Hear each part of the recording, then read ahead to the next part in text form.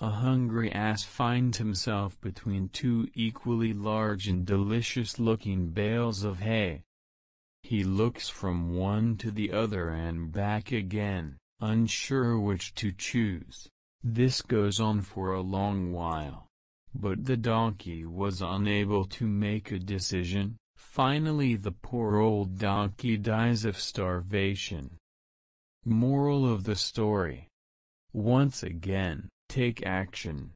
Don't linger too long on the precipice of a big, or small, decision when the outcomes are positive. Save yourself a headache, take a leap of faith, commit, and enjoy whatever rewards that come your way, refusing to look back at what could have been.